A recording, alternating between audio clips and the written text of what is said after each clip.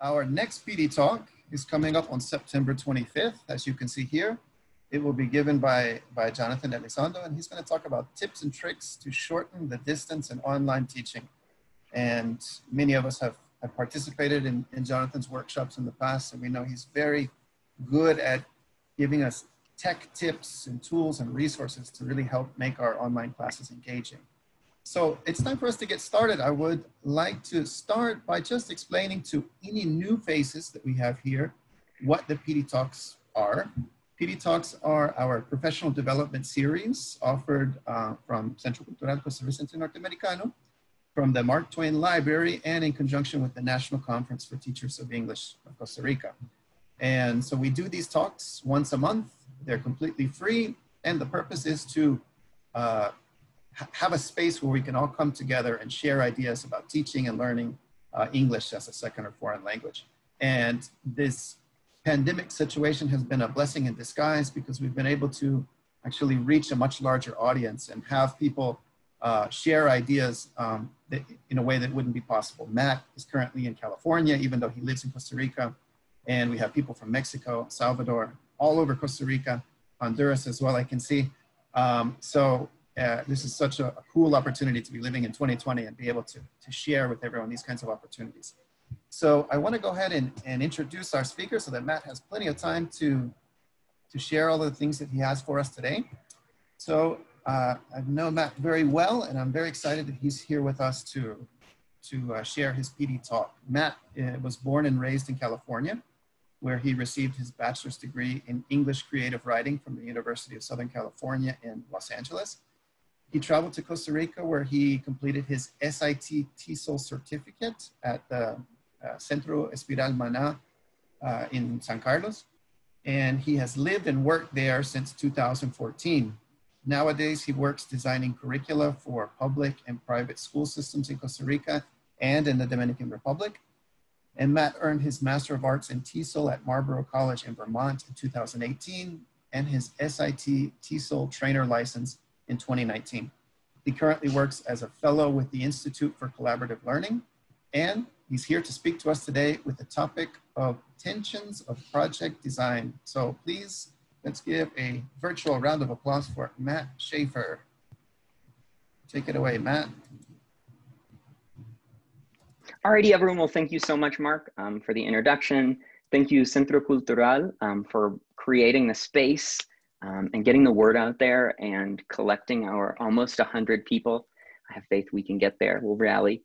And thank you all to taking time out of your busy weeks.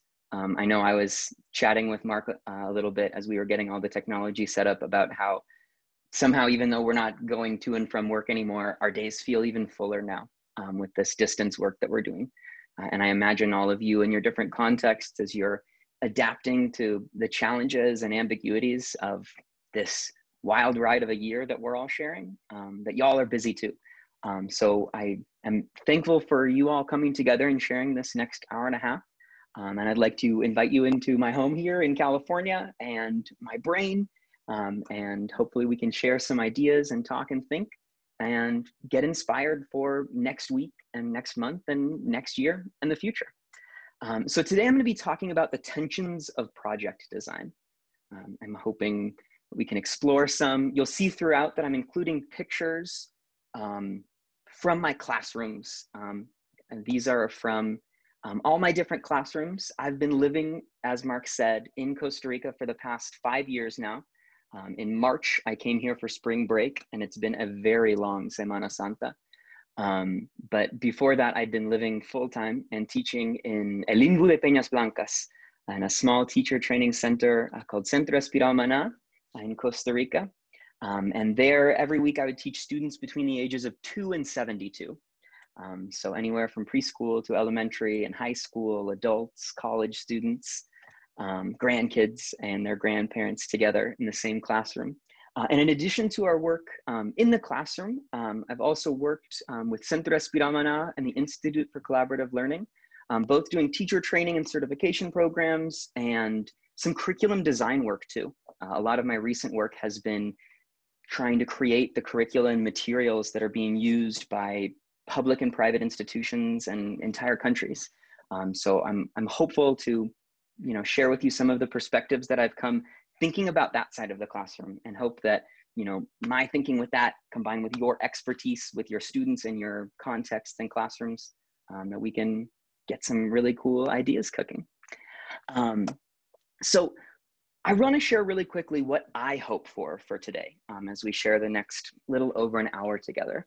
So first, I hope that we all become inspired and excited by big ideas related to learning and teaching.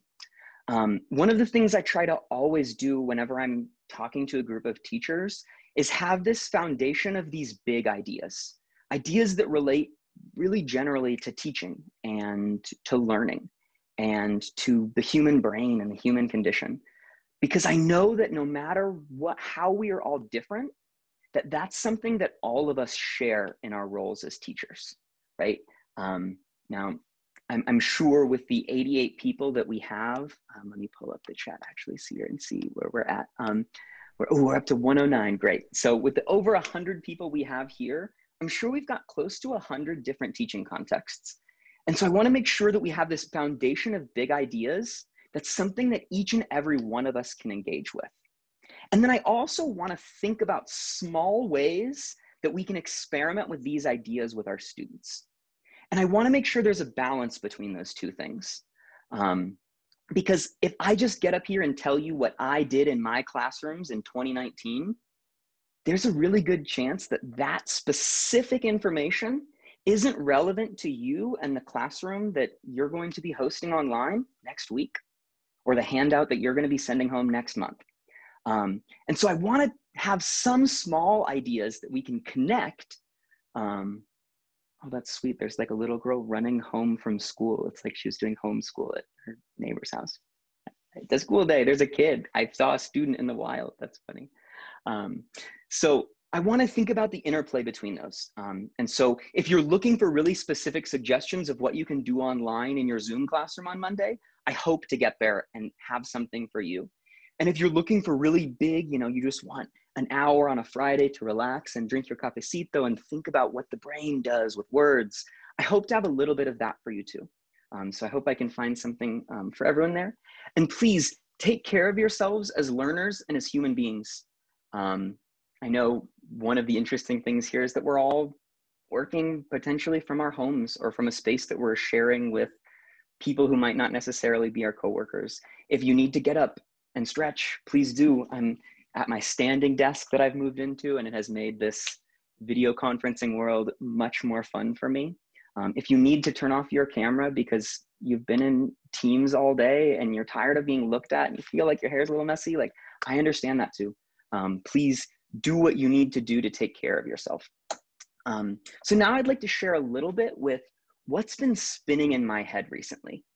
In between those moments of writing some distance-based materials for the Dominican Republic and planning some trainings that we've got coming up for teachers in Costa Rica and Nicaragua, these are some of the things that I've been thinking about, and how my personal life has kind of been swirling into my professional life as I work from my room here in California. So one of the things that's been spinning in my head is this. These are some albums, some music that's really important to me.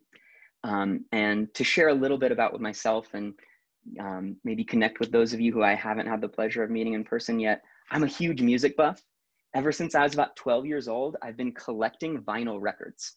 And I never brought them to Costa Rica because I was just like afraid that the humidity would just eat away at them. So I left them safely here in plastic and boxes in California.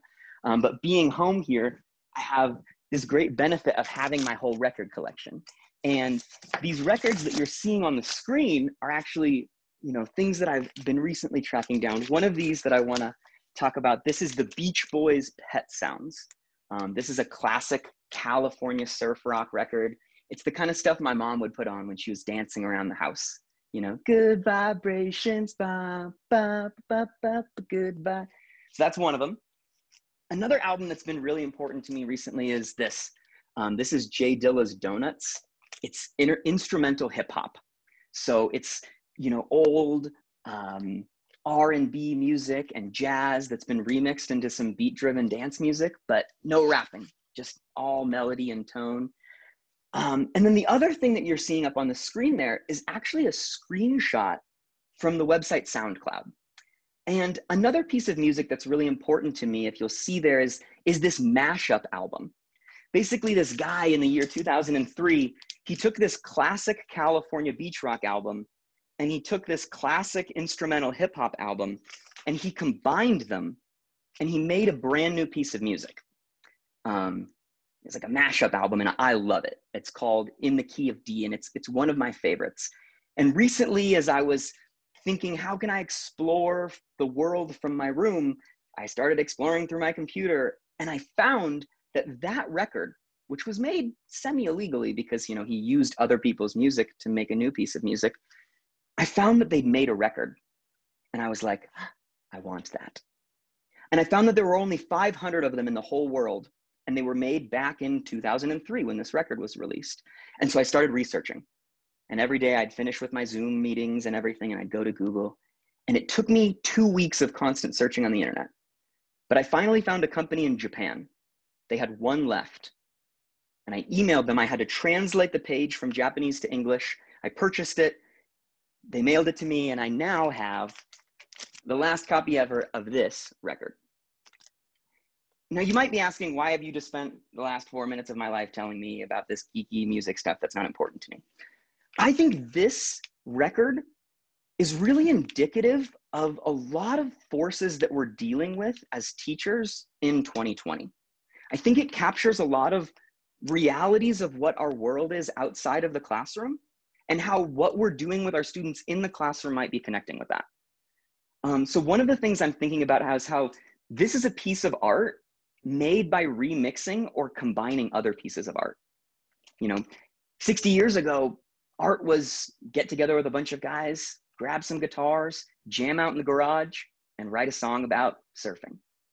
And now you can log into your computer and combine two different songs and make a piece of art that's really meaningful to someone. And so I'm thinking about how we're existing in a world where it's not just about the creation of something brand new or the holding of a specific piece of knowledge, but about synthesizing information. And whether I'm a musician or an English teacher or a student who's looking to graduate and go into tourism so that I can revitalize my family's business, I'm going to be thinking about how I can synthesize what's in front of me to create something new. And the other thing that has me thinking about this is this was really hard to find. I have access to the most amazing collection of information ever collected by human beings. And it took me weeks and weeks and weeks to find this. And I feel confident that this was the last one in the world. If I put a song on this on and you really like it, I'm sorry, you can't have it. This was the last one. And it's a really tiny and maybe insignificant example of this, but in our world, being able to access information that might not be immediately present, that might not be on that first page of Google, is a very real power. If I'm looking for a new apartment in the capital city and I'm on a teacher's salary, I need to be able to know how to navigate all of the information sources available to me to find the best deal on an apartment. If I'm working on my master's degree and I think there was that one article that my teacher told me about 2 years ago, but I never copied it down. What was it? I need to find that for my thesis. Again, being able to use this tool in front of me to access the information I want is so important. And so I'm really thinking about how what I'm seeing in the world around me is that we're really existing at a time when accessing information and synthesizing what's in front of us in this incredible repository is a really powerful thing. And so I want to carry that energy of what's this digital connected world is into the decisions I'm making about what my classroom is going to be. And another example of this that I think is, oh, I touched the wrong computer. Another example of this that I think is another way we can see how this is very true when it comes to learning is this story. This is a book called The Boy Who Harnessed the Wind. It's the biography of William Kamkwamba, written by Brian Mueller. William Kamkwamba is from Malawi. And if you've never heard of this story, it's an amazing story. This guy, William, was born in a very small village in Malawi. and his town was really struggling. And he found out that there was a library nearby, and William would day after day travel on foot to this library and slowly learned as much as he could. And he had this scientific energy about him, and he started studying electricity. And everyone in his town thought he was crazy. What are you doing, wasting all your time walking on, just looking at paper? What are you doing? And the next thing you know, William has built, you can see a little picture of it here, he's built a windmill and a small electric generator for his town. And he uses this access to information to bring electricity to his town, right? And so again, I think this is a really interesting age. If we think about 100 years ago, we're talking about Nikola Tesla. We're talking about Thomas Edison. We're talking about people who took the absence of the concept of electricity as just lightning in the sky, and how can we make that, right? But I'd argue that to the people in his world, yeah, Angeles is saying there's a movie on Netflix. If you can't find the book, if you've got Netflix, maybe it'd be a nice Friday evening. We got some other solid reviews on it too. So my solid recommendation for this evening, if you don't have other plans. But for the people in Williams Village and his surrounding area, I would argue that he was more influential than Thomas Edison and Nikola Tesla, right? He might not have been the original genesis of this concept of electricity, but he accessed information in a powerful way. He recontextualized something in a really powerful way. And so again, I'm thinking about how, yes, there are a million challenges about the fact that we're all standing at a computer right now. But I think there are also a lot of possibilities to how we can go about increasing our access to information. And the last little story I want to tell, before I get more specific and down into the nitty-gritties of project-based learning, is this. This is actually a story, I'm pretty sure I originally heard about this at the 2017 National Conference for Teachers of English at Centro Cultural. I might be mixing up years. It might have been 16 or 18. It's somewhere in there, but there was a plenary, and I remember hearing about this, and I had to, again, personally go through like a week tracking down on the internet to find this. And it might actually be a different story. I don't know. But this amazing story of Jake Andraka, he was a teenager. He, again, very scientifically minded. On the weekends, his uncle, who worked in the science field, would take him out and they'd do experiments, testing water in the pond to find out if it was clean and things like that. Well, Jack is sitting in biology class when he's 16, and his teacher's lecturing on something, and Jack's in the back of the classroom pretending to look at his textbook, but he's actually reading something else. I don't know if you know, I'm sure you know that trick with your students where it's like the textbook is open, but there's like another, like a cell phone is on that and they're like actually here. Well, Jack is doing this, but the distraction that he's tuning the teacher out for is an academic article online about pancreatic cancer. And Jack was really obsessed with this because a close family friend of his had recently passed away. And in reading what he was reading, a piece of information from the page combined with what his teacher was saying, and he got an idea. And he wrote his idea down and he emailed it to 200 academics working in the field, right? 16-year-old kid, crazy idea in class, sends an email to 200 professors. One professor writes him back, brings him in to the lab, and they make a huge breakthrough. And I think that's a really powerful moment, right? I think this is absolutely the outlier case of this, but you know, one of the challenges that I've been asked a lot about recently is, how do I get my kids to focus? They're staring at a screen all day. There's so many distractions and they're getting texts and WhatsApps and notifications and there's so much. And it's a very real challenge. But I also think it's important to remember that if we're existing at this age where we're seeing massive breakthroughs in these fields of art and science come from the synthesis of information, right? Combining a piece of music from the 1960s with a piece of music from the new millennium into something brand new, or taking an idea from 150 years ago and bringing it to a new part of another continent, or combining a lecture in person with a magazine you're reading. That this synthesis of information, this almost born of the process of being distracted or having a lot of input, can lead to really powerful things, right? So I want to bring all of that to the forefront to say that as teachers, as educators, how can we work with this? Because if we're going against this energy, if we're saying, don't be distracted, focus, focus, focus, when we know that all of our students are interacting with us through these incredible multitasking machines, I feel like we're fighting the media, right? And so instead, I want to think, especially through this lens of project-based learning, how can we create space where having lots of input and watching a video while you're looking at the homework turns into something powerful for our students, right? That moves into the reality and the age that they're living in. So exactly, that's kind of the question that's been going on in my head. What can we do now that the most incredible collection of information ever collected in recorded history is right next to our classroom? I remember back to being in a physical class campus, right, at a school, and you know what it meant to be the classroom right next to the computer lab. Oh, we have the easiest access. It's easiest for us to write and sign up for the computer lab.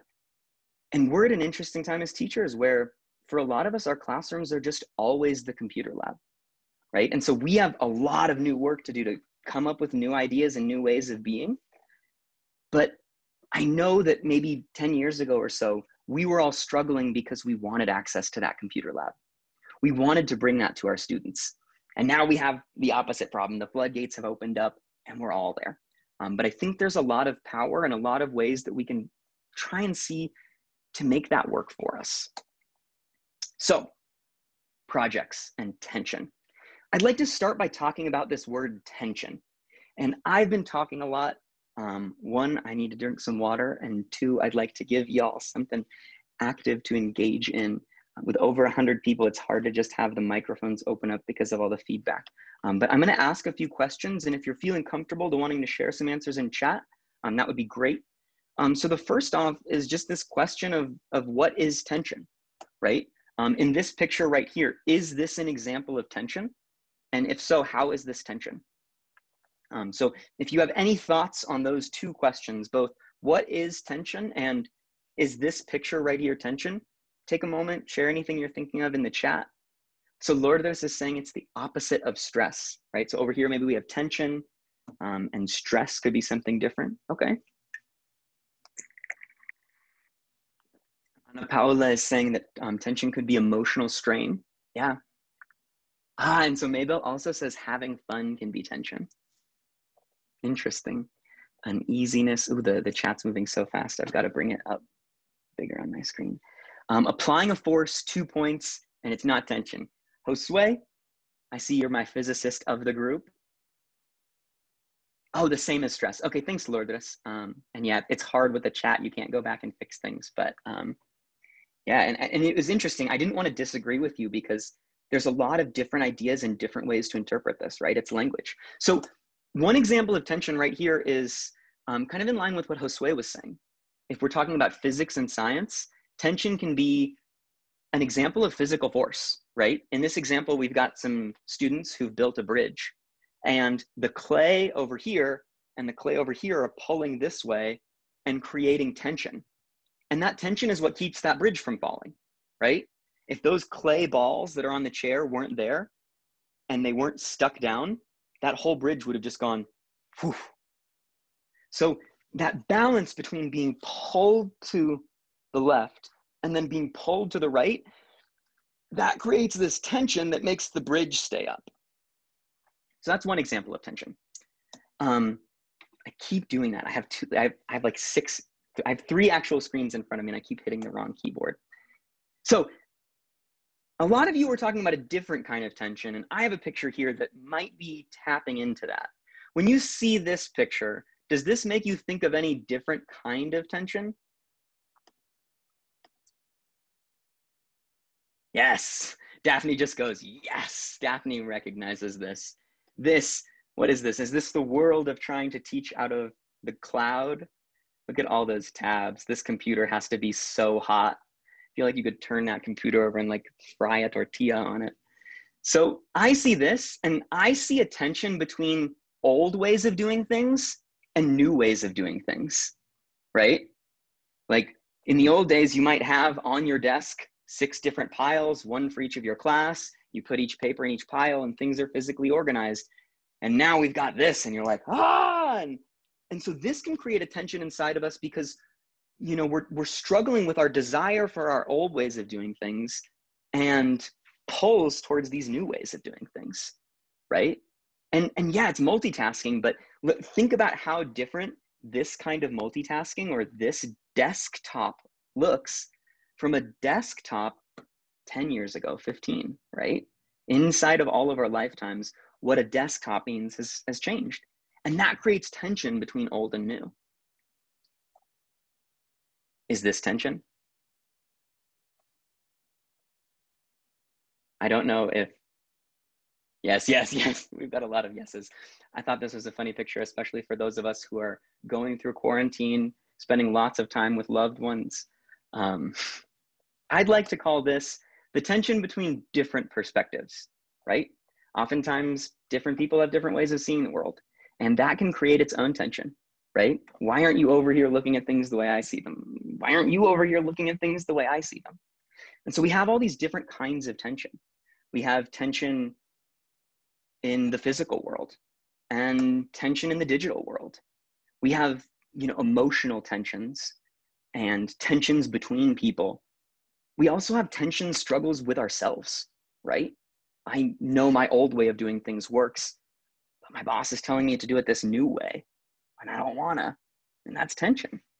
And that's kind of this mix of this internal feeling with this external force. And so I'm thinking about all of those, and, you know, looking back through the chat, I think a lot of the tension that it seemed that we jumped onto was this emotional application.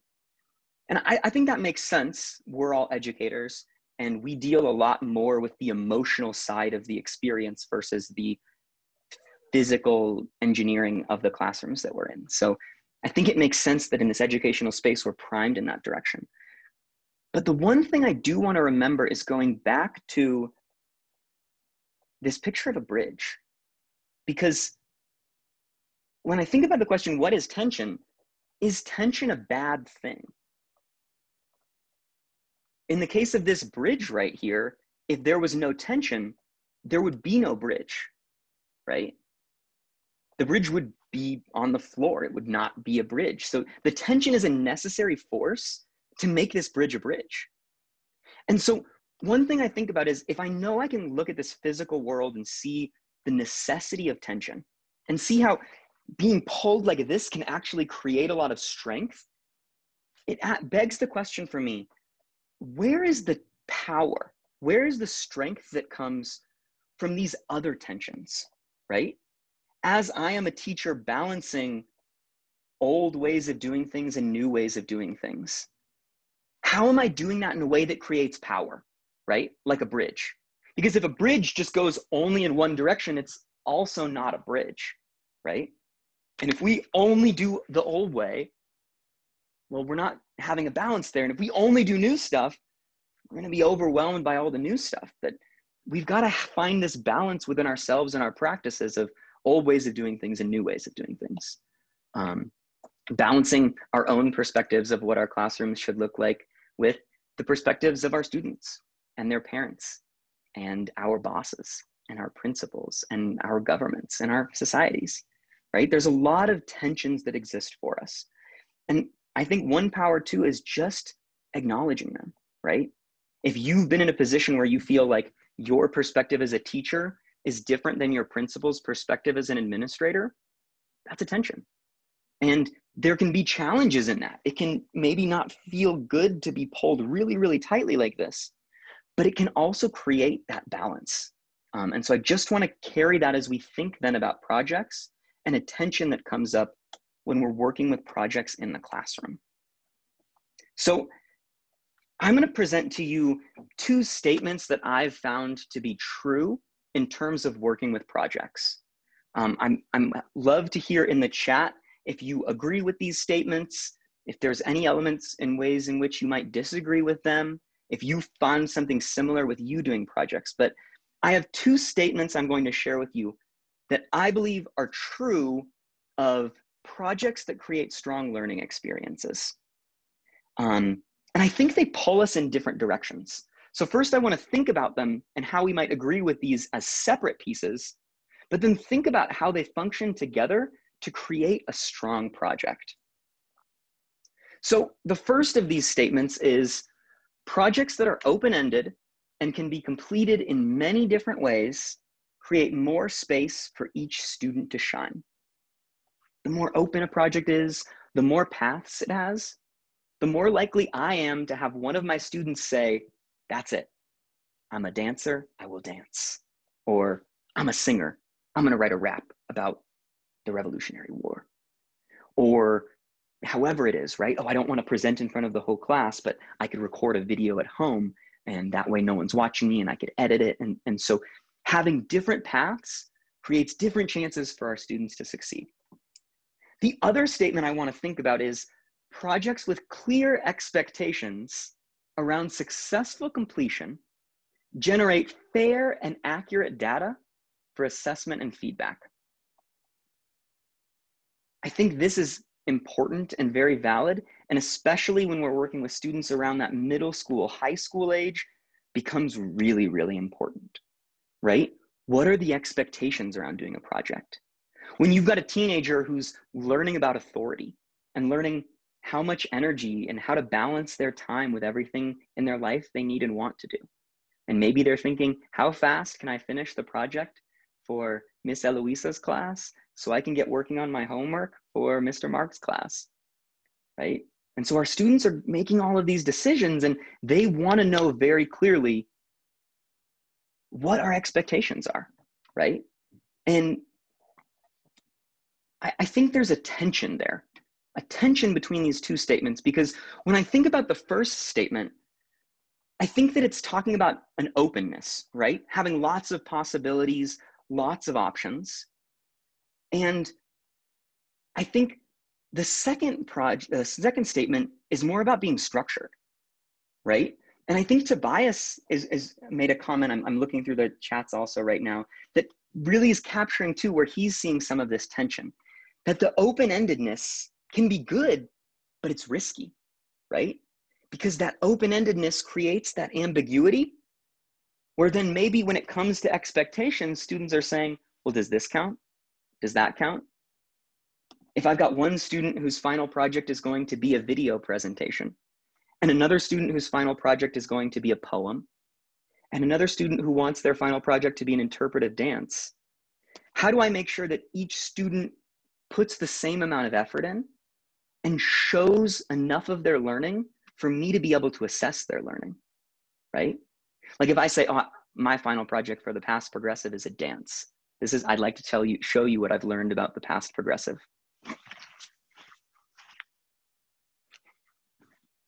Like I can do that and I can tell you that I've gone through an artistic process and that's representative of my learning, but you as the teacher are gonna have to give me a grade for that, right? Feel free to write in the chat what grade you'd give if that was my final project for showing knowledge of the past progressive.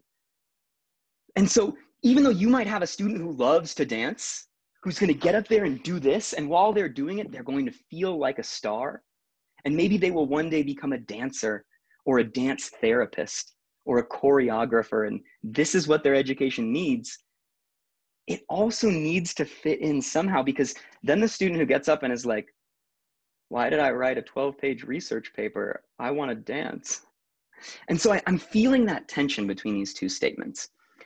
And so I want to think about what we can do, thinking about these tensions, to pull them together to make a strong project.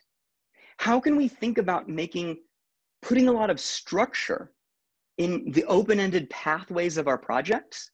And how can we think about putting a lot of open-endedness in our assessment, right? How can we make our assessments more open and our open-ended projects more structured? So that's my big ideas. Remember on that yellow slide I said, number one, I want to talk about some big ideas. Now I'd like to go through with some examples from my own teaching practice and talk about how I've seen these elements come up with my students, and some decisions and adaptations I've made along the way, so that we can then start brainstorming, what can we do now moving forward with this? Sylvia's making a comment about how we have to have lots of roles. And I think there's a duality there, Sylvia. I think you're talking about one thing, which is as a teacher, there's a lot of different roles I have to fill. But I also think that we as teachers are forming and helping to form our future societies.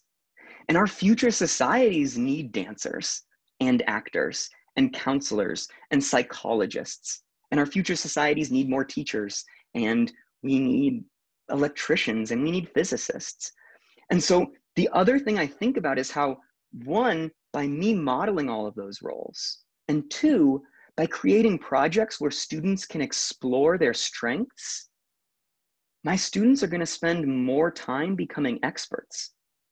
So that by the time Johnny is graduating from high school, he's already been editing videos for 5 years in projects in high school. And when he applies to university to get a video editing degree, he's already got a portfolio. And his classmate who hates technology but loves counseling, she's got all of that time spent up where she can talk about being, you know, the team leader and making sure every teenager on her team was getting along, and how she through a project was exploring that too.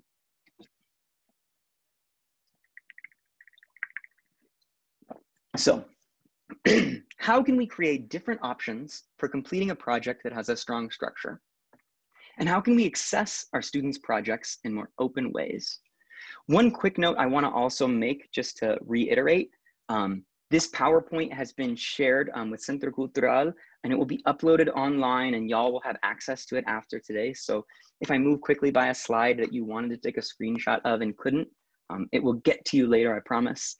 And you're welcome to contact me as well, and Mark will share the link at the end. So we'll get you the materials. I know sometimes I'll be jumping to keep up with where my head's at, and I want to make sure no one's missing something. So here's one project I want to talk about, and I think this is a very common project in the ESL world, which is a role play. It's something I've done in my class more times than I could count, with every age group, every level, and it's my go-to of, oh no, I've got 10 minutes, what do we do? You know, oh, get up and present. And so I want to share a quick story about these three students here. On the left, you can see we've got Jimena and Sara and Elena. And they're over in the hallways at Centro Espiromana, and they're practicing and rehearsing and creating a performance. And on the right, that's the three of them in front of an audience of their peers in one of our classrooms, and they're sharing their presentation.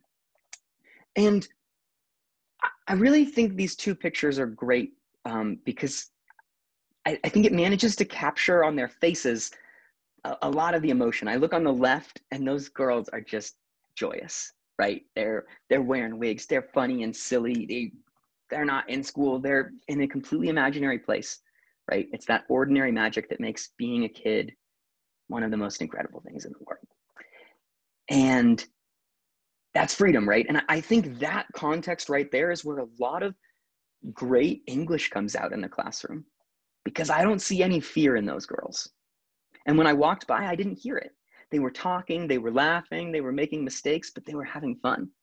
And I heard all three of them sharing ideas and coming up with a script and really actively coming together. Even though that girl in the middle, who we're going to be focusing on today in the turquoise color, Sara, she's Elena's younger sister.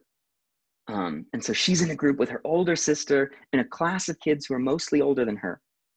But over here in the practice, they're all, you know, holding their own and sharing and interacting with the group.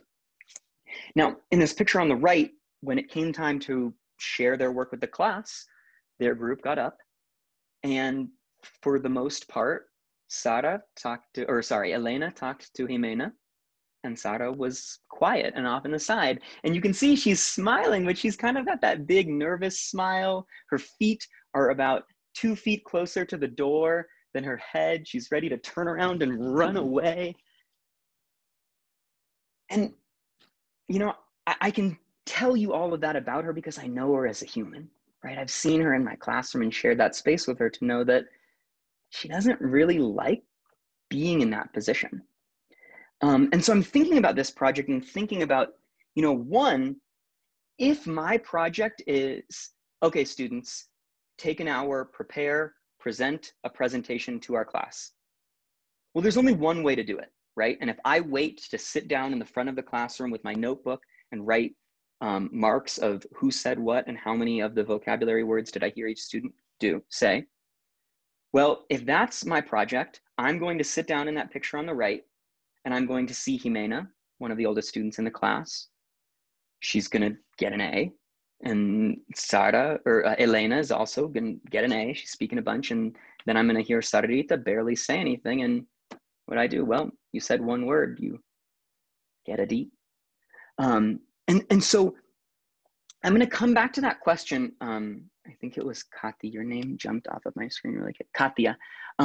Specifically, application in the future, right? The examples I'm pulling from are from my past experiences, and I've just started moving online, and so I don't have a ton to pull from in terms of pictures of what I'm doing right now with students. But there will be time in the later on where we'll think forward with these ideas. So bear with me. I promise there's a kernel in here that I think applies to our Zoom rooms as well. So one thing I'm thinking about here is how important it was for me to watch what was happening in the picture on the left, because that's where I saw Sarita really shining. That's where she was being the creative one, coming up with ideas for her group, right? And so even if on the surface my project just looks like it's present in front of the class, in the way that I do my assessment, right? If I'm assessing what they're presenting in front of the class, but also assessing what they're doing in their small groups and listening and doing a language analysis of what language they're using, talking to their peers, not with an audience. And, you know, I'm collecting some handouts that they're brainstorming handouts as we're going through, and they're getting assessed and graded for all of these pieces. Now I can create a holistic picture where every student has their space to shine, right? And there's that time for Jimena to get up in front of the whole classroom and be a star and get her A right there and show that she worked for it. And there's space for Sarita to be, you know, more behind the scenes and coming up with great ideas, and also show me that she's really actively engaging there. And I think Zoom works there too, right? I think, you know, these online platforms where you're creating multiple breakout rooms, I think my question would be, as a teacher, okay, if I'm creating a group project, how am I facilitating, like, where are my students going to work on their project, right? Am I going to ask them to have a Google Doc where they all come together and type and share ideas in the chat? Or are we going to do it live and I put them in a Zoom breakout room, right? One of the things we facilitate as digital teachers is, where are my groups convening? And so all I'm proposing is the next step of, okay, I've made my groups, they're convening. I want to make sure my assessment includes what's going on here. So I'm going to jump into, you know, each breakout room, or every day of the week, I'll go into a different breakout room and say, hey, I'm going to have my microphone on mute while I'm grading papers. I just want to listen to what's going on. It's, you know, I miss you guys. It's fun for me to hear you. And so Monday, Tuesday, Wednesday, Thursday, Friday, I just check in with a different group each day. And I can be making notes so that if come presentation time, one student is silent, I can say, well, Marcus was speaking all week. Maybe he's sick today, right? Maybe his sister is throwing up in the background and his microphone is on mute because he's embarrassed and he doesn't want to unmute his microphone, and that's why he's not. And so, you know, by creating more spaces, we're creating more space to shine. So that's one project. Let me come up in the chat and make sure. There we go. So here's another project that I want to share with you, thinking about those two questions that I was asking myself and y'all. This is a project that is a classic in American physics classrooms. It's called an egg drop. I don't know if you've ever heard of an egg drop, but the idea is, in groups, every student group receives a raw egg, and their job is to build a ship, something. I gave them a pile of plates and bowls and cups and spoons and forks and balloons and glue and paper clips and said, build a ship for your egg. And then I'm going to throw it off the roof of our school, and we're going to see if your egg can survive. And this activity came at the end of a long month where we were working on a lot of building projects and doing vocabulary work around household objects. So to talk about the materials they needed to build these things, they had to use the household object vocabulary of spoon and fork and bowl and plate, and all of that. And so one of the things that I think you can see here is in this leftmost picture, what you're seeing are, in one of my classes from the weekend, 3 of the different ships that these groups built. And I think what's so cool is how different each of them look. Each group received exactly the same materials. And the path they took for how to get there is really different. And all 3 of these ships actually successfully protected an egg after I threw it off of a 20-foot tall building. And I think this is getting me to think about, I can see here very physically, yes, Anais, this was from last September, these photos where I had our kids program going until about March. And March is when I talked with our director, Mary Scholl, and we decided that it was time to halt our in-person classes, given what we were learning about the global health situation. And so again, this exact project won't work. But when I look at this picture, I think something about this project made a very clear goal of where my students were going, but left a lot of space for how to get there, right? One group did one complete thing, and another group did something that looks very different. And so I want to put that together when I'm thinking about an activity I might lead in a distance-based classroom, right? How can I make a very well-defined function, right? A very well-defined objective. And it's something very physical. Protect an egg from falling. And I think in language classrooms, we're starting to see these big concepts being very central to our curricula too, right? Ask and answer questions about personal information, right? That's its own function, right? That's one step of details away from protect an egg, right? Interview a family member and present a video about someone who you live with, right? So I think this project really well defined what the final project must do. Your final ship can look any way you want, but it must accomplish this, this, and this. It brings me back to our example before about the student with the 12-page research paper and the student with the interpretive dance. Now, it might be cool for me to find a way for my student to dance information about the past progressive. I don't know how you do it, but the creativity of a 13-year-old, they might really solidify something that they never forget for the rest of their lives going through that process.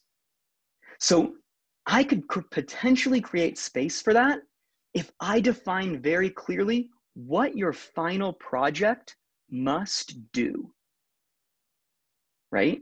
If there's some clause in there like somehow your final project must contain 6 to 10 examples of the past progressive, well, now there's a specific function or objective for what that piece has to contain.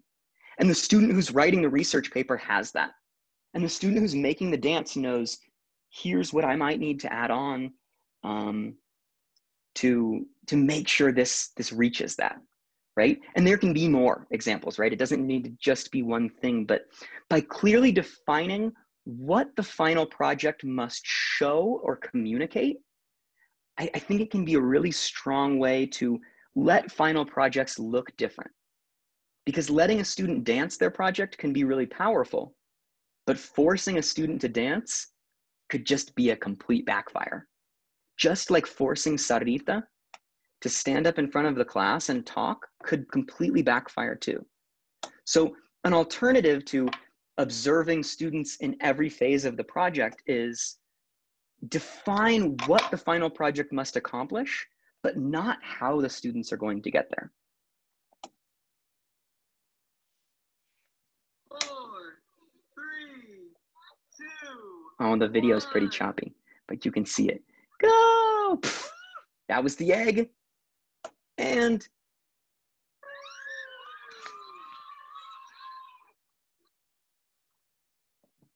oh, I'm with y'all. This is hard. I miss being there. Like the first month, it was like, yay, my bedroom. But now it's like, I want my students. Come back to my page. Okay, so the last thing I want to share with y'all before we move on to our next section here, these are some assessment sheets from a preschool program that I designed and started with a coworker of mine several years ago. And I think it's really nice artifact that talks about assessment. And working in this was one of the first times I'd ever worked with preschool. And I'm going to be honest with you, the first time I started teaching preschool, I thought I was an awful teacher. I felt like a fraud. I went week after week because it was the only paying job I had at the time, but my students, I never heard them say anything. And I'd been teaching adults so much and used to that, students will be able to use 3 to 5 examples of the target language to accomplish communicative task in an activity structure, that when I went into preschool and I was like, okay, look, happy, sad. And they were just like, I don't care. I just felt like a bad teacher. What I was observing was they're not getting anything. And 6 months later, I was standing out on the playground, making sure no one put anything in their mouth they shouldn't. And the only little girl in my class came up, right? One little 3-year-old girl in a class of 4-year-old boys. She came up and she touched me.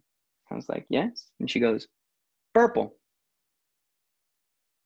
And she just pointed at el play and just went, purple, green, blue. And then she walked away. This was the first time she's spoken to me in 6 months, right? I've been teaching for 6 months, complete silence. I'm feeling like a failure. And then all of a sudden it's there. This moment has really resonated with me. And it took me a long time to figure out, what do I do with that? Like that shock I felt in that moment, how do I make that something in my teaching practice so that I'm not shocked in the future, but I'm using that as learning? And so these assessment sheets are actually from the next preschool I worked at. And you'll see here that as we go through it, and it's a little bit low quality because of the stream, but I'll read you the categories going down. So I'm going to read through one of these. You've got 3 different people, and we were marking each day that we observed the behavior. So it's a strict behavioral checklist of, on 11/6, did I observe Elias doing this, this, this, not this? So I'm going to read those categories so you can hear them. First, talks with the teacher during structured time in Spanish. Talks with the teacher during structured time in English. Talks with their peers during structured time in Spanish. Talks with their peers during structured time in English. Then we've got the next section. Uses please and thank you in Spanish. Uses please and thank you in English. And then in the next section, talks with their teachers during free unstructured time Spanish. And then we've got teachers and peers in Spanish and English in unstructured time too. And then at the very bottom, shows understanding of instructions in Spanish, shows understanding of instructions in English.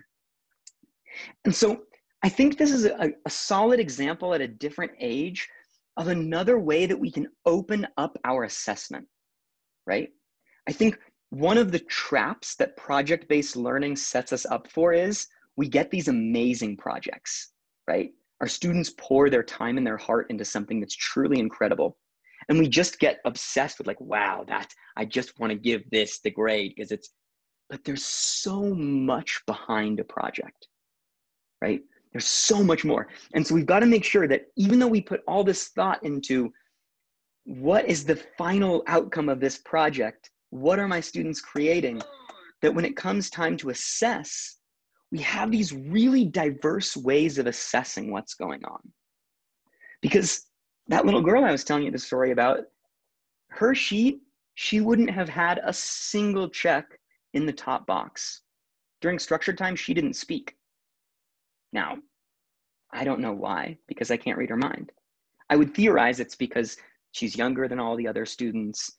She recognizes that she's the only girl in the group, and she's still coming to understand what gender is and who she is and how that might be affecting her.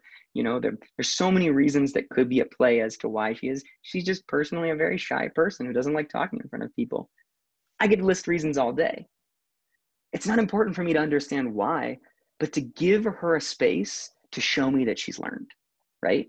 I think once I started observing my preschoolers like this, I felt like a detective, right? I felt like, okay, I'm at the school. How can I find as many opportunities today that Elias is going to impress me with his Spanish and his English and all of his language in general, so that next week in my parent-teacher conference, I can brag about him to his mom, right? And let me go over here and I'm gonna walk by the play and, oh yeah, I'm gonna walk by and put this ball away too. And really I'm doing observation of recess because they might be speaking English, right? And maybe for you in your Zoom class, you've got your students just chit-chatting for 10 minutes and you're just like, okay, as long as the conversation's appropriate, we're gonna start up again at 3:10. You can chat with your classmates until we're there. And maybe you're not actively participating, but you could still be noting, you know, wow, Sergio just made a really funny joke in English. I'm gonna throw that into his participation for the day. You know, oh, wow, Marcus just asked Rebecca to explain the homework. And yeah, they were talking in Spanish, but I heard Rebecca basically explain the present progressive to Marcus amazingly. There's Rebecca's participation for the day. And so I think that's the challenge, is that I've spent so much time in a classroom that when I have to be the detective and go to the playground and go to the lunch tables and go to the one-on-one table and go to the group setting to make all of these assessments here, I think the question that we're all wondering around in that ambiguity is, in a digital classroom, where are all those spaces, right?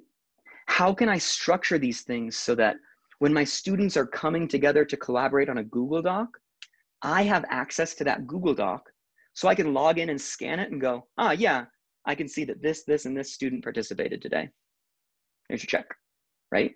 How can we structure these moments so that in all of the different digital spaces where our classrooms are happening, we can enter into that space and gather some ideas?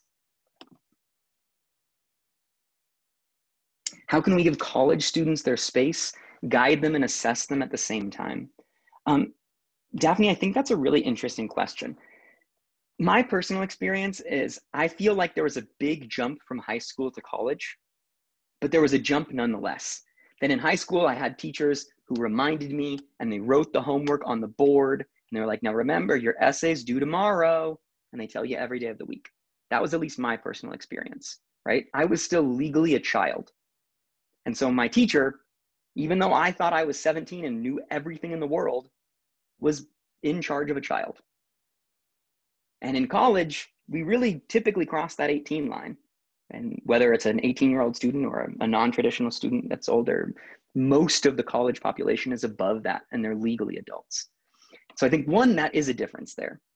And two, I also see this big transition from that 2-year-old I was just talking about who she might have needed me to put her shoes on one day, right? Well, that 2-year-old has grown up now and become a college student and is preparing to go off and get a job working. And so I need to make sure that the amount of structure and support I put in terms of my students are graded towards where they are. So my big thinking initially in terms of how to apply this to college students is that college students can deal with more ambiguity, right?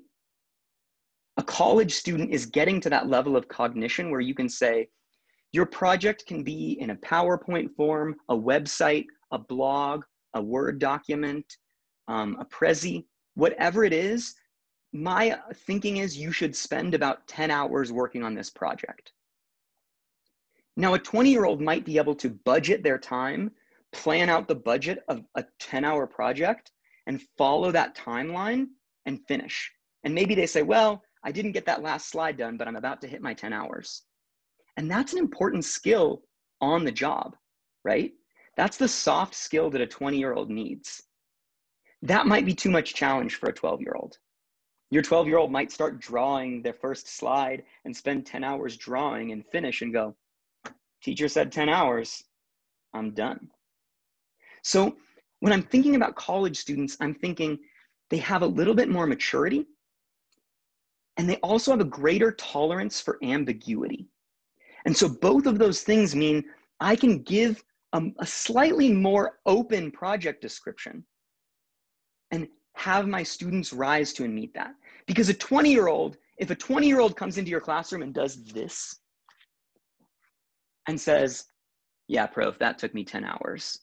You look at them and you're like, we're two adults here. Like, I know you're lying and you know you're lying. So I'm going to give you the grade that has earned, and you're going to actually do the next project if you'd like to pass my class, right? Whereas a 13-year-old, that could create a friction that lasts the rest of the year, because where they're coming at emotionally is just, they can't maybe handle at 13 being told you didn't do it, so you're not getting credit for not doing it, right? So that's where I'm thinking out in terms of how to come up to college with this. Whereas you see in the preschool, I'm getting hyper specific, right? And then it's a spectrum where with the college kids, I think we can just open it up more. I think adults too, right? Just once the brain becomes able to self-regulate as its own strong skill, then I think as teachers, we want to empower our students to practice self-regulation, because I don't know if they're going to need English at every job they go to, but I know the ability to manage their own time and get a project done on a timeline is going to help them at every job they go to. So that's the other thing too. I think these things that make for strong projects oftentimes are soft skills that, if I think about the modern employment market, these are the soft skills that employers are hiring. And so I think that's another way that I can reflect back on my projects and go, does this project, like, you know, yes, it's about English. Yes, maybe the vocabulary, I'm talking about vacations because that's the unit we're in, but is this the kind of thing that one of these kids could grow up and do at their job? Like, you know, write a brochure for a company? Like, okay, yeah, like, so I'm starting to see myself moving in a direction where the soft skills as well as the content are all serving my students in their learning. I have a couple more chats coming up. Planning process with college students. Zoom discussions. Yeah, and I think too, there's like a lot of space to move in terms of self-reflection there, right? Like, I think one of the really strong things to develop, like I remember in college at one point, our teacher gave us, like halfway through a project, we had to give an evaluation to every other member of our group, including ourselves. How much effort have you been doing? What are the things you've accomplished so far, right? And that's its own skill. Me working at my institution, I need to know what Roger and Nico and Laura and Chad are working on in Alajuela. I need to know what Mary and Ivan are working at in Elinvu. I need to know what I'm working at in California. I need to know what's going on in offices in both San Jose and Santo Domingo. And so me managing information across a project is important. And so with a college student or an adult, to get more into that reflection and say, okay, you've been working in this project team for a week. Today, at the very end of the class, I'm going to send you out a link to a Google survey online. And I want you to really quick just give an evaluation to each of your team members. The reason why I'm suggesting this for college kids is I think it takes an incredible amount of emotional maturity, and it's its own skill to give feedback that is professional and not personal, right? To not just say, oh, I'm giving this person 1 star because I don't like them. And I think more of those emotional intelligence challenges come up with younger students, where you're getting bad peer evaluations because so-and-so broke up with so-and-so and is now dating so-and-so. So I think that's another strategy, that as students are getting older and more emotionally mature, that it can give you observation into how the group is working, as well as let the student develop a skill that they need to have in 2020 and beyond. So here are some of my big takeaways. Thinking about those 3 examples, what are some answers that I have to these questions? And not that these are the only 3 answers. I think big questions have lots of answers. So these are 3 of my answers to these questions that I continue considering. In terms of how we can create different options for completing a project that has a strong structure, I think the first can be allow the student a choice of several mediums. In person, that could be a presentation or a video or a poster. And online, it could be different digital platforms, different ways of sharing, right? Are they gonna all share live via Zoom? Are they going to upload their final projects to a Google Drive and do a gallery walk around the Google Drive? For each medium, have a clear rubric or assessment checklist. And again, I think it could be different rubrics, or maybe you have, this is the core rubric, and then if the student chooses to do a video, this is the additional chart for video. If the student chooses to do brochure, there's one more row for brochure. And if they choose to do a website, there's one more row for a website, right? So every student knows I'm getting assessed on these 4. And if I choose to do a website, also this one, right? And I think that gives me a way to express, okay, if you do a website, here's what I'm looking for. And if you do a written piece, here's what I'm looking for. And when possible, provide a model for each medium. Again, I think that's going to be more tricky right now because that folder or box you have hiding in a closet that your family keeps trying to get you to throw away, that's like every student presentation and project you've collected over the last 20 years, so that you can be like, here's a sample of this.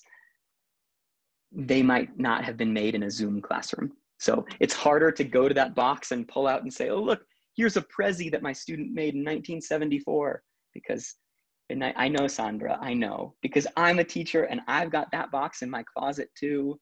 It's that class that we never talk about, that we all took in our master's programs, where they told us all those crazy things that we do as teachers, and we're all the same. But, so it might be hard to find a model for all the different projects right now because we're inventing brand new projects. So with that one, I just want to say, if you can't do it because you're inventing a brand new project, okay, give yourself permission to not do that and say, okay, I'll try it. And if the project works, I've got a model for next semester or for next month's project. Let me check the chat. Do we have any questions? Okay. So in terms of making our assessments more open, here are my 3 big takeaways. First, assess students as they're completing the project, right? This statement right here, even though it seems pretty simple, and it's probably something that we were doing in our classrooms, whether we called it this or not, for me, this is the foundation of formative assessment. If I'm assessing students for the entire period of time that the project is being completed and presented, exactly, Tobias, I'm looking at the process of learning, not just the product. And that whole distinction of product versus process, to me, that comes back to this remix album, right? 50 years ago, the concept of what it means to make art is I have gone to silence and made something out of nothing. And today that's different, right? Today, accessing something and remixing it and recontextualizing it can be its own type of presentation, its own type of creation and collaboration. And so to get that whole process, right? Remember, it's not just about the product, it's about seeing how the student got there. Because a lot of times that moment of brilliance happens during the creative process. We want to make sure as teachers we capture that. And then we want to make sure we're creating assessment tools that push us towards collecting that information. And celebrating students. And I think there's another really strong power here too. I remember one of my professors telling me that he had a habit of giving students 3 points for writing their name on a quiz. And I heard that and thought, well, that seems silly. Why would you do that? Like, if you give every student 3 points for writing their name on every quiz, mathematically, it's the exact same thing as giving no students no points for writing their name. It's exactly the same. And he goes, well, that way, every student starts with 3 points. The first thing they do on a quiz is no, Josh just gave me 3 points. And he was like, that's a really powerful thing, right? I want my students to know from step 1 that I'm on their side. I'm not here to be the wall saying you don't know English. I'm here being the teacher helping you over the wall of learning, saying that was it, and that was good, and that was good, right? Sometimes my students need me to point out when they were missing commas. But most of the time, I'm trying to find every moment to celebrate, to give my student energy so I can boost them up and keep their learning going. And another idea, and I'm going to talk about this more as we go on, and talk a little bit more about models. Have your students use the assessment tool to grade a model. So I want to get into thinking about some models too. And thinking too, how and when does feedback support students in completing a project? Oh, my computer is catching up to me. There we go. So this was a flashback to that month where we were building our egg drops. And that picture on the right is Mariangel assembling her group's final egg drop that successfully protected an egg.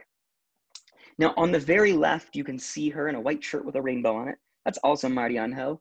And she is trying to build a tower with her teammates. And you can see their tower is, they took a toothpick and they put some clay, and then they put a toothpick and a toothpick and a toothpick and a toothpick. And when they stood it up, it did this. Because of course it was just a bunch of toothpicks in a straight line. Well, after that class, I said, okay, students, I'm gonna take the exact same materials I gave you, and I'm gonna build my tower. And I built the tower in the center. I, having studied physics, used triangles. I built a triangle here and a triangle here and a triangle here, and that made a very strong structure all the way to the top. And I had them all grab the table and shake it, and no one could shake it down. And I had them blow really hard. That was never gonna bring it down, but you know, sometimes you just gotta let the kids believe they could blow it over. But that was the feedback I gave them. I never said you did it wrong or I did it right. I just showed them, here's how I do it, and here's how strong it is.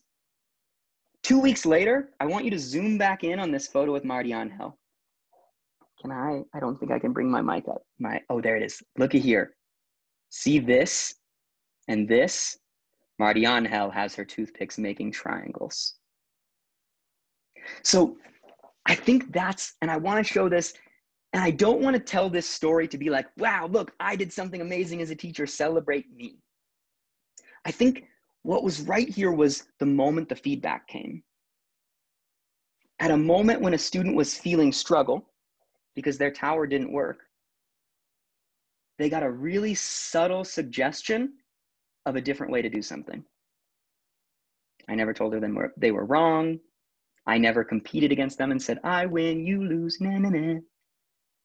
And because it came when Mariangel was thinking, I'm frustrated. I wanted to build a tower and it didn't work. When she saw that, she was ready to learn. And she did. And so I think as we're thinking about projects, there's a really powerful way we're getting our students to interact with models along the way can be really powerful, right? I didn't lecture about physics. I didn't show diagrams or a science video on YouTube. I just showed them the tower and said, try to knock it over. And they realized, wow, Matt's tower is way stronger than mine. And so I think, you know, if a student is working to create a news broadcast, maybe on Wednesday, I find a funny video of someone on YouTube doing the news, and that's our warm-up activity, right? Where along the process am I giving these inspirational pieces of feedback, right? Showing my students what could be done.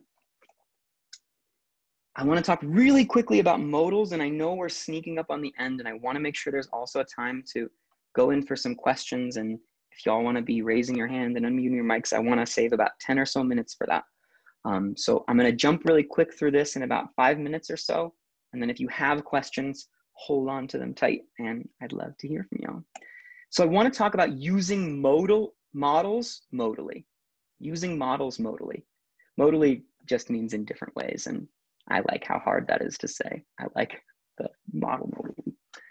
So I want to present to you 3 different ways that I'm thinking about using models in my project right now. One thing I'm thinking about is when I'm trying to come up with what could our project be. One tip I want to give you, look to your curriculum for ideas. If in weeks 1, 2, and 3, your students in studying weather were doing interviews, making posters about the weather, maybe coming up with, oh, this was the interview and this was the weather forecast. If these are the type of things they've done in small controlled settings, how could we take each of these projects and move them up to the next level, right? Oh, as a part of this unit, my student has already interviewed someone they know. How could I invite my student to interview a student from another classroom? Or maybe I have a teacher I know who works at a different school, and we set up online pen pals, and our student has to interview someone they don't know. And that's the next step up. They take something they already did in the curriculum. And so then it's like saying, oh, this is round 2. By having your project be a complication of something they've already done, your students have already practiced a little bit. Even though they didn't know it, week 2 was a model preparing them for what this final project could look like. Likewise, maybe one of the weeks, and this is all stuff I've pulled out of the new MEP curricula. So if you're working in a public school in Costa Rica, this is directly from that.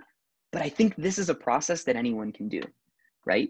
I see here a poster about the weather, and I could say, oh, I want to task you with making an infographic that could be shared on social media about what to wear in different regions of Costa Rica, right? So they've already done a simple version one week, and now they're doing a more complex version. That process to me really taps into the zone of proximal development. During instruction time, my students do something to a certain level.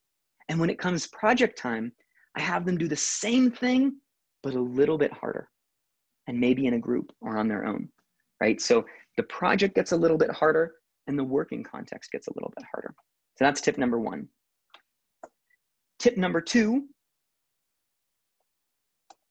there we go. Have your students grade the models.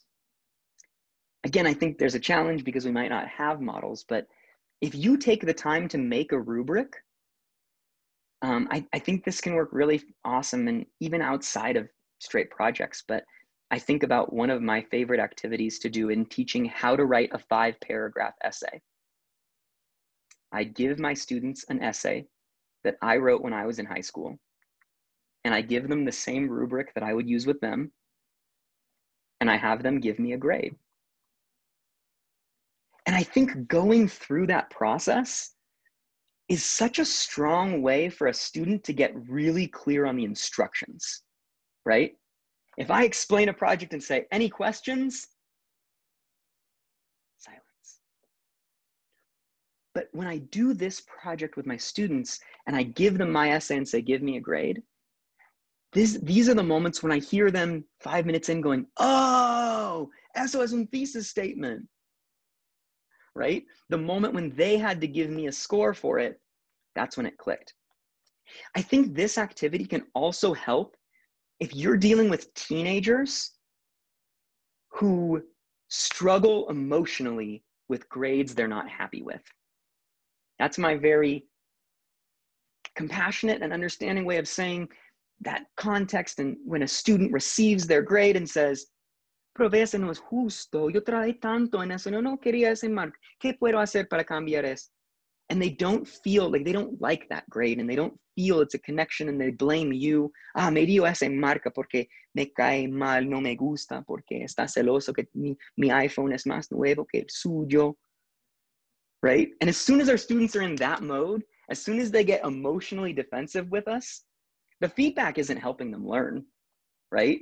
That grade on that test has just put them into, yo soy la reina y ese profe no sabe nada, el otro año tengo mejor oportunidad, right? As soon as that wall goes up, we're done. And I think this activity is one way to kind of preeminently get there, right? Because that student, you've seen, a teenager is really good at telling you, no, this paper I wrote, 100%. It's absolutely 100%.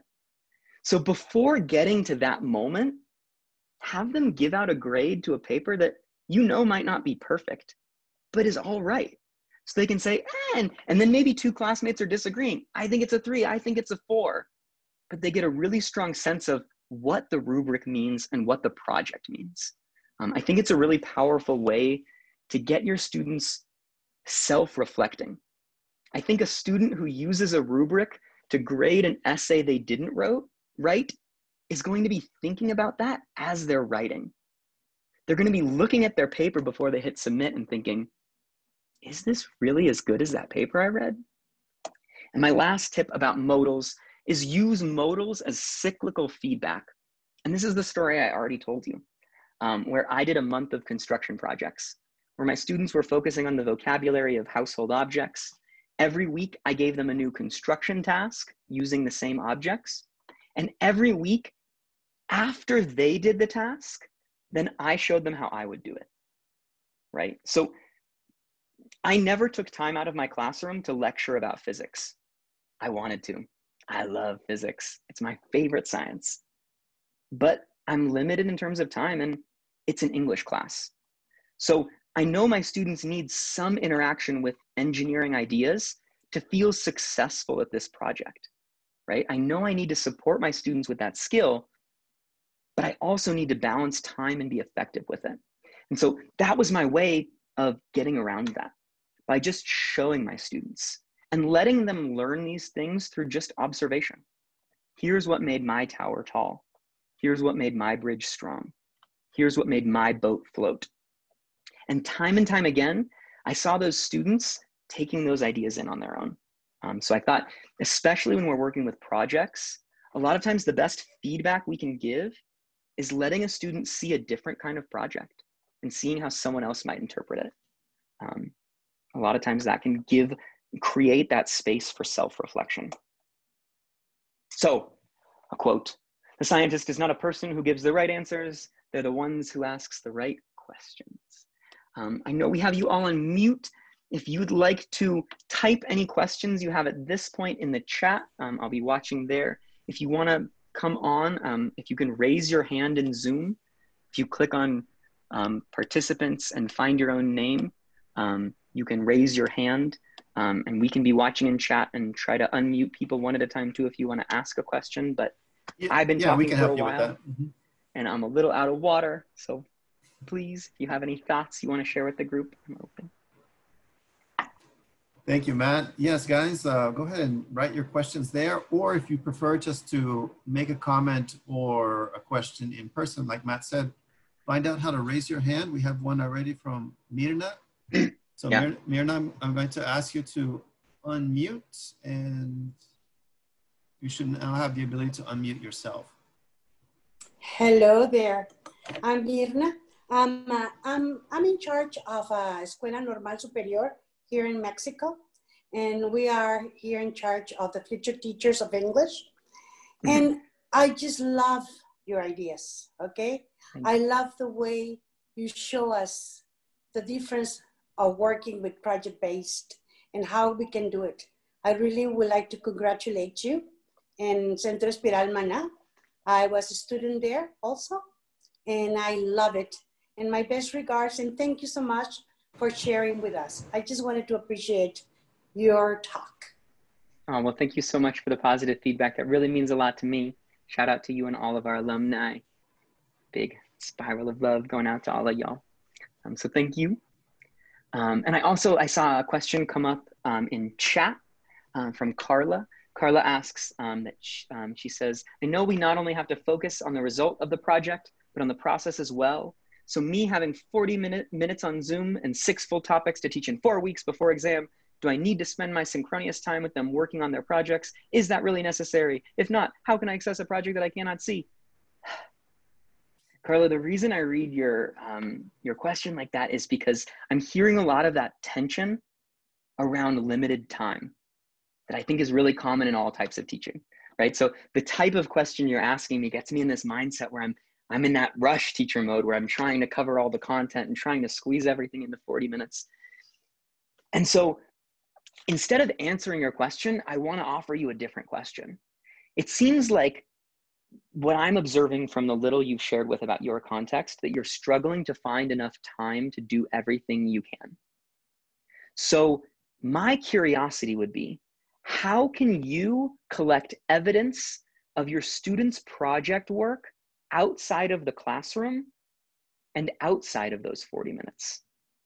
Because either way, I'm saying let's invent some way to observe their process that we might not already be doing. So we're already coming up with a new strategy. So if I know that I'm already limited on my classroom time, my invitation for you is to experiment and try to do something outside of the classroom.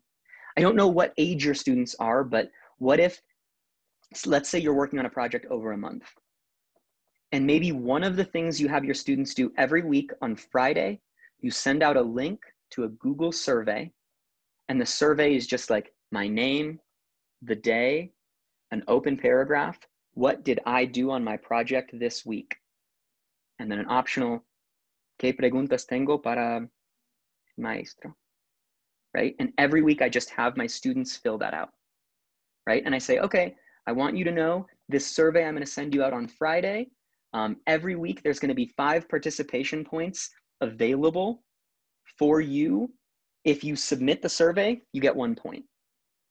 And then, you know, and come up with a system and specifically a rubric for how you're going to be assigning those points.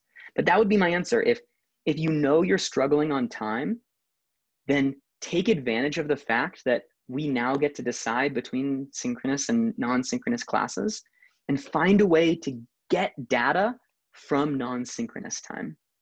Someone asked for an email. I'm going to type my email in the chat right now. Here you go, Sylvia et al. Does anyone else have any questions? I haven't been looking in the participants list to see if we have any. A lot of positive feedback, Matt. We haven't got any questions yet. I see Ann Porras is asking, I worry that showing a model will limit students' imagination and that they might think that they have to imitate the model. So what has been your experience with that? Yeah, I think that's like, it's such a strong thing. There's a really strong kernel that comes out of the critical response process, which is this amazing dancer, Liz Lerman, talking about receiving feedback.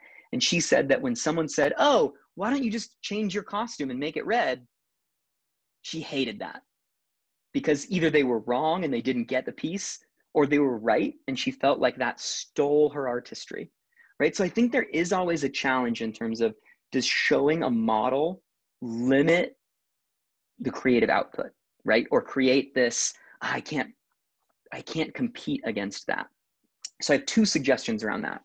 One, if the model that you're showing is so close to exactly what you think the students are going to be doing, to me, it sounds like the project itself isn't open enough. If there's really only one way to do it, then there's not an open project, right? So if seeing one model kind of spoils it, like I know in one of my social studies classes, we had to design a vehicle to get across the Sahara Desert. And our teacher gave us a list of requirements and we had to draw out a picture and list out every bit of our vehicle. The secret was, the answer is a camel. A camel has everything you need to cross the Sahara Desert. It's better than any car you can design. And as soon as we saw that model, as soon as an 8th grader told me, it's a camel, then I didn't do the project. So I think it's possible, but I think it's only possible if you have a really narrow project. So my first invitation to that question would be, how could we make the project bigger, right? Okay, here's an example of what it looks like if you make a physical poster. But I also want to invite you to make a digital poster. And maybe you don't show a digital poster. So if you have a student who really needs open space to be creative, they're like, I can't do physical, teacher showed me, that's boring, I'm doing digital.